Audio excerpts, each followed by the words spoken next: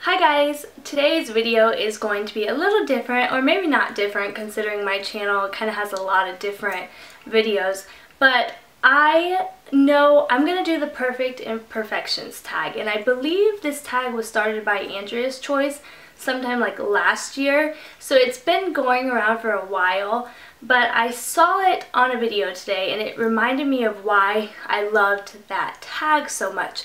So I am a fitness coach, and I think, my challengers, a lot of people that I work with have things that they feel really insecure about. That's usually why they come to me. They want to lose a few pounds, they want to feel better about themselves.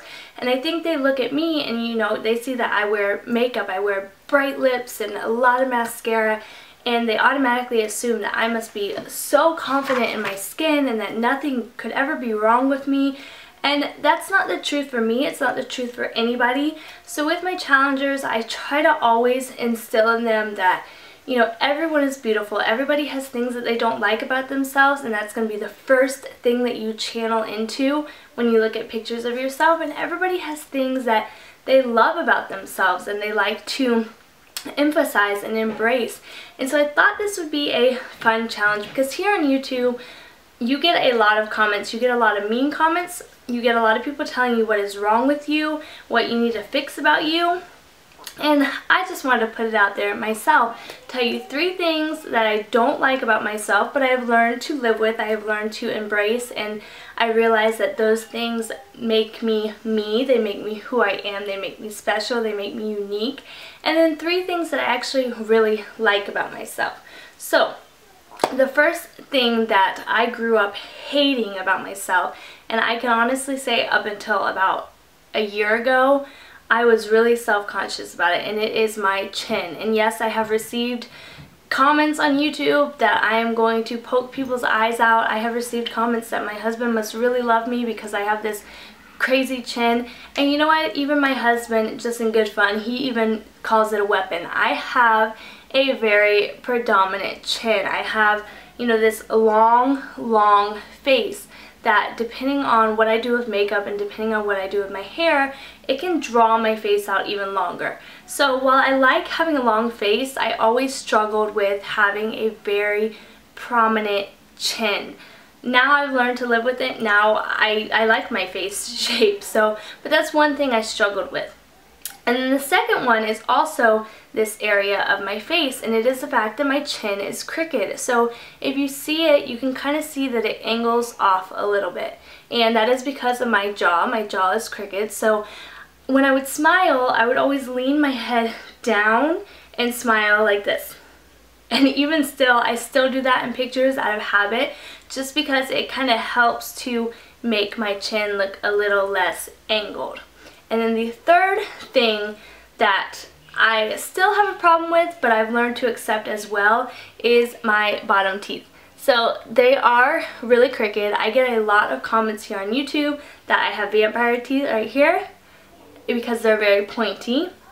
So growing up, we didn't have a whole lot of money, so I had braces on my top teeth, but I never got them done on my bottom teeth just due to life issues and things getting in the way. It was never a necessity, it never happened. So my bottom teeth are crooked. Sometimes it bugs me when I watch videos, but again, I've learned to deal with it and I've learned to accept it and know that one day, maybe I'll fix it, maybe I won't, who knows. So now onto the 3 things that I like about myself. I really love my hair, and that's another thing that I had trouble accepting as I grew up because it went through such changes. I had really long, kind of straight, silky hair, and it was like a bright blonde, and then as I got older, it started getting darker, it started getting thicker, frizzier, and now I love it because I guess through maturity, it's just, my hair has matured. It has become thicker, but in a beautiful way. It has a nice wave. It has, you can't tell in camera, but my hair has like 4 different colors. I have black highlights, blonde highlights, brown highlights, and then I don't even know, red highlights. Yeah, in the sun it looks red. I get told all the time, do you have red hair? So it is very unique in that it has lots of different colors. So I don't ever dye my hair because I have such a unique color, and my husband tells me I would be stupid to dye it. And then also it's just, I don't know, I like the texture, I like the wave of it, I like how thick it is. I love my hair. The second one is my eyes. I don't think the camera will pick it up, but I have very unique eyes. I guess they would be called hazel or green. But my eyes, when you look at them up close, they have a lot of different colors. They're green, they have a little bit of yellow, a little bit of blue, and then the most special thing about them is that when I cry or when I'm really, really sad, they turn a little more blue, which is bizarre to me, but they'll turn blue. Not, my eyes won't completely turn colors, but you can definitely see the blue that's already in my eyes come out. And then when I'm really, really, really happy or excited, they're like a bright green.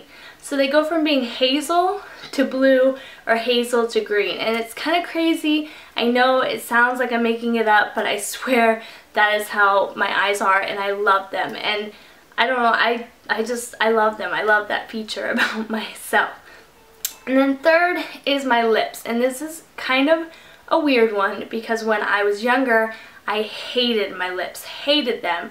I remember going to a Mary Kay party and the lady tried to put on a pink lip on me, and I was like, no way, no how, I don't want lip liner. I have odd shaped lips, I feel like my lip goes up and it also goes out, and then I have a really small top lip.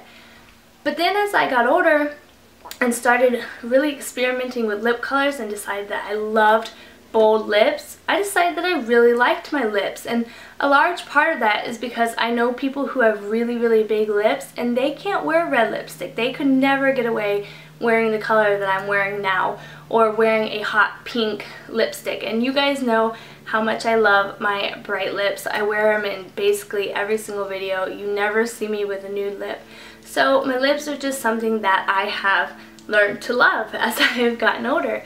So I want you to comment down below or leave a video response with 3 things that maybe you aren't so crazy about but you've learned to love and learn to let it be a part of you, and 3 things that you love about yourself, maybe something that's unique or that you get compliments about. And leave that in the comment section below, or again as a video response. Thumbs up this video if you like these kind of videos, and I will see you guys later. Bye!